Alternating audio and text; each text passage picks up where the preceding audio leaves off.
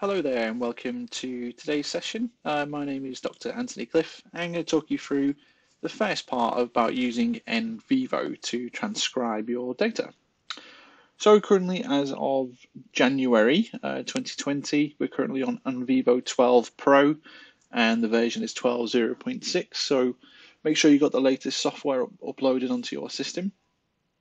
Although saying that, there's not that much difference between Nvivo 11, an older copy, if you can get hold of that, compared to Nvivo 12 Pro. They look very similar, do the same things. There's just some little tweaks here and there, but nothing to worry about. But if you can be on Nvivo 12 Pro, then great. So why you're in Nvivo is it's a great qualitative tool to transcribe your data, look for patterns in the data, has different codes and themes to generate your data. And it's also a great way to sort through all your data as well. So typically you wouldn't just have one interview, you may have multiple interviews, and certainly that may well span over different focus groups. You may be looking at policy documents. So it's a really great sorting tool. However, it isn't for everyone. Qualitative researchers have different ways of going about things. Some of them will do absolutely everything in Nvivo 12 and it's certainly set up to that. If you want to be fully digital, then Nvivo is a great tool for that. Some qualitative researchers prefer to do everything on paper. They prefer to transcribe by themselves on paper, prefer to do all their coding on paper, and then put that into their work finally by lifting that stuff up off the paper and then putting it into a Word document themselves.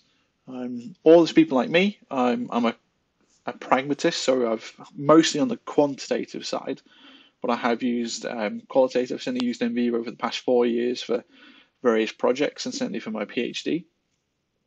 And I find it's quite useful as a tool to get your data into Nvivo, so transcribing your interviews. I find it really useful for generating your codes and pulling the quotes out. But the actual generation of themes and sorting through your data, I don't think it's very intuitive. I think there's better ways to go about it. And certainly I've used paper when I got to that bit. But for our tutorial bits, I'll talk through that with you, how I've personally gone about doing that. There's plenty of other tutorials on the web. This is just my perspective as someone who isn't fully qualitative. And this is how I've used it as a pragmatist. If you come from a stats background, then this is how I've gone about doing stuff. So you may well find it a little bit easier. So go ahead, open up Nvivo 12, and you'll end up with something that looks like this. You want to click on blank project first and foremost, and you want to give it a title and a description. So typically, when I'm doing any research, the title, I would have whatever project it is. Then I'll use a colon, and then give it the pseudonym, the name that I've given this person, and then interview, whatever number it was, and the date. And in the description, I typically give it again what projects it's attributed to, who I was interviewing, at what time, and where. Because that's really important because typically you'll have more than one interview, and you want to differentiate in the title. Is it an interview? Is it a focus group? Is it a field observation? And in the description, it gives you all that detail there so you don't get too lost. So go ahead, give it a name and a description. So I've gone ahead and just give it a very simple name there in description.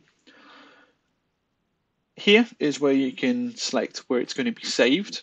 Nvivo by default places it in your documents folder. However, you can set one up if you've got a project running. You set up your own folder in there and then just save it in there. Just use the browse function there and then click OK. This is the first time that you've used Nvivo. Once it's loaded up, here has a little quick start step guide. I do recommend that you look through that just to get yourself familiar with it. If you want to skip that, just click the X there. Now here is our homepage of Nvivo. Looks a little bit complicated. Now this looks a little bit more sensible, I suppose. Once we actually put some data in there, it'll actually come to life a bit more. But the first thing that we need to do and what we're concerned about is getting some data in here so that we can actually go about transcribing. But before I talk about that, I'll just show you some other things that Nvivo is really good for. So while it's great for obviously importing your audio files for your transcripts, if you've already got a transcript or someone's been very lucky to do that for you, you can import that directly into here using these text files. If you've done a survey, if you've got some Excel data or you've used SurveyMonkey or SPSS, so if you're looking at coding some open-ended questions, then again, you can import that file from there into here to do that. If you've got any policy documents or you've taken any screenshots of any web documents or anything on the web, you can import it via EndNote, Mendeley, and if you're looking at some content analysis potentially on some academic work, you can import it from there. And if you've made any notes yourselves on Evernote, OneNote, and even emails, you can also import them using these really simple functions to put them in here. However, today we're focusing on the traditional qualitative aspect of research, which is our transcription of an audio file. So to do that, we need to click Data and then Files, and then we need to go and navigate to where that is. So you may have saved it somewhere. Typically, you might have recorded this on your phone, or more typically, as a standard practice, is your dictaphone. You would have saved that somewhere. Go ahead, find wherever that is, and then simply click on it and then click Open. And then click Import, and it'll take a few minutes or so for Nvivo to upload that. Okay, after a short while, this page will pop up. Again, you want to give it a name and a description so that you know who it is, what type of data it is it an interview, focus group, etc. Description, so go ahead, give it a name and a description. So I'm just going to call it test, and then test audio 1. If you click on audio, it tells you how long it is. So for this particular interview, this was 59 minutes and 27 seconds, which is around about, on average, you get a really good, around about an hour and 45 minutes, an hour. You probably get enough data there. So that's fine. That's just for your general thingies. And you're writing up in your results, you'll want to discuss how long, on average, your interviews took. Then click OK. And then this is it here now on our files. So obviously, if you have multiple audio files, they'll all be listed here in our home page. So we need to go about transcribing that then. So simply double click on the file, and Nvivo will recognize that it is an audio file. And now our audio tools pop up. And we see along the top here, this is our audio file. So some key things for you to highlight first before we start is make use of these functions here. Now, a really good transcriber can probably hold around 20 words before they have to pause it. Some people are fantastic touch typers, and they can type as the person is speaking, which is great, but we're not all perfect like that. So what you can do is you can higher and lower the volume. You can slow down the playback speed of the voice. So I don't personally like this. I tend to hold about 10 words, I'll pause it, write it, and then carry on. But certainly people I've worked in the past really like to slow this down so it's incredibly slow speech, so they can type as they go along, so they're not having to pause and stop. Play around it, see what you think, what works best for you. Some other tools here, you can go straight back to the start, or you can skip in 5-second intervals. And obviously here we have our play and our pause button and our stop function. These are really important because when you play the audio file, a timestamp will occur. And if you ever stop it, it'll also stamp that as a timestamp. And I'll explain why that's important in a little bit. What you should make use of, however, is the hotkeys, so particularly F4. So F4 will play and pause your audio, but won't add a timestamp. So make real use of that. And as you find, as you're typing along, that using the F4 function is a lot easier than having to go back and physically click the play pause button. So we need to transcribe. You need to understand what type of transcription you're going to do first. If you're going to do verbatim, then that means every single pause, every inflection of speech needs to be recorded. So that's going to take a little bit longer. If you're doing non-verbatim, so you're not concerned about how they've said it, you're just concerned about what they've said, then in your transcription, remember that you don't include the ums and ers, you don't include the pauses, you don't include any elements of laughter or anything like that. You're just literally recording the spoken word, what they've said. For novice researchers, a transcription of an hour of audio will typically take you between 6 and 8 hours. It's a very lengthy process. Some really, really good transcribers can probably do 2 to 3 hours. On a really good day, when I'm really getting into it and I've had loads of qualitative work, because you do get better the more that you do, I can do around about 4 hours. So it does take a long time. I recommend that you do try and get it done in one go. Do it when you're fresh, do it when you've got no distractions, and then just go ahead. A nice quiet room, put some headphones on, and then work your way through it. But just like in my quantitative sessions that I've discussed, there's no easy way of getting data in research. It just takes a lot of time. You can pay people to do some transcription. However, it is very expensive. Quite often I consult on projects, and I usually charge around about 120 per hour of audio. So if you add that up over 60 minutes, that's quite a lot.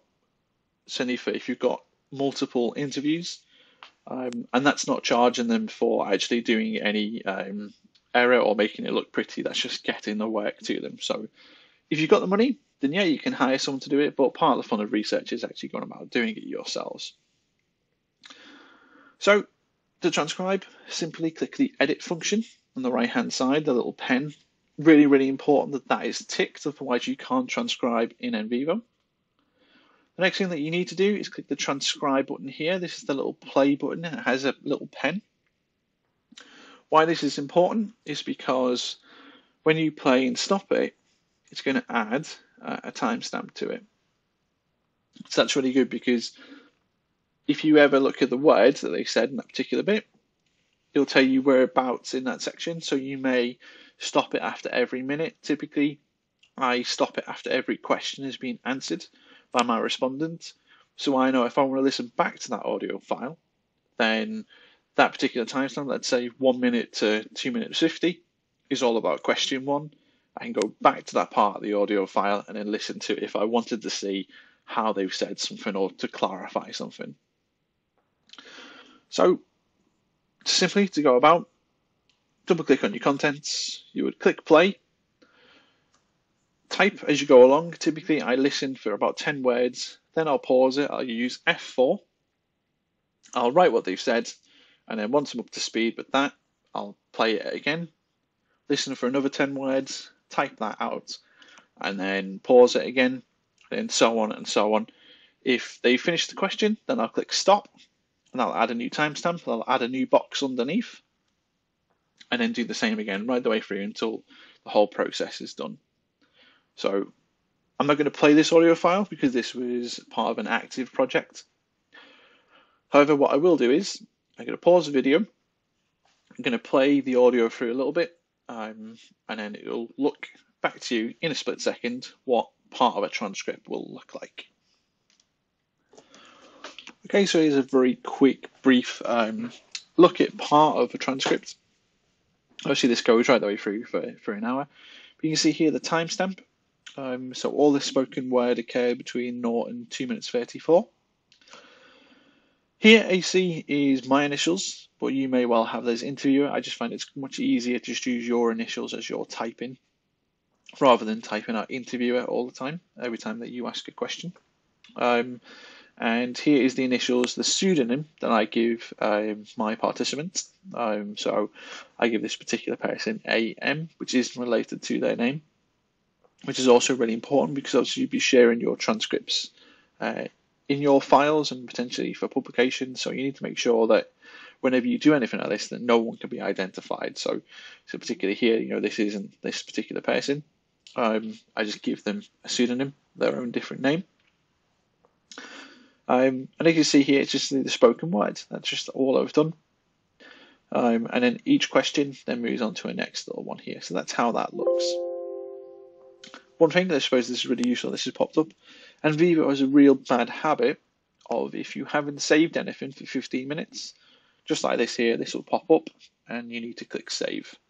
In a way, I suppose it's a useful feature, but it can also be very annoying, especially when you're transcribing and then that pops up every 15 minutes. But it's a good way to make sure that everything is saved. So typically, once you've gone through and you've transcribed your audio, then I will copy, my personal preference is I copy and paste all of this across into a Word document, and therefore I spell check, error check it, and then I'll put it back into here.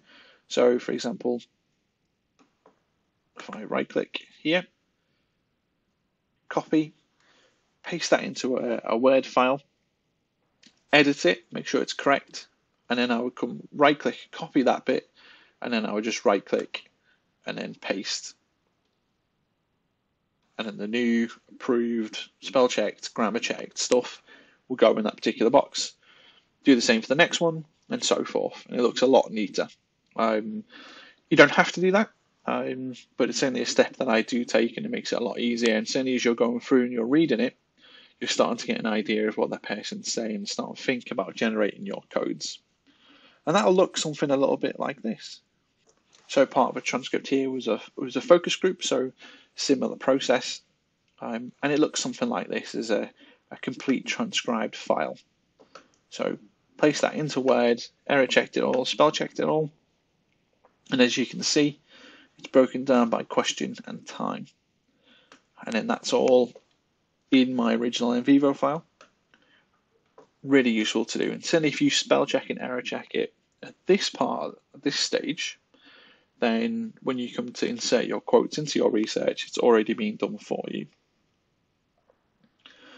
One other thing to note is typically what I'll also do once I've error checked it, like there, make sure it's grammar, I'll then play the audio file back, and then I will make sure that what I've written is what they've actually said, because it'd be quite easy when you are transcribing to miss a word out here and there, and that could change the whole meaning of their discussion. So make sure you error check it. Some people do it once, twice, 3 times. Again, it depends what type of qualitative researcher that you are.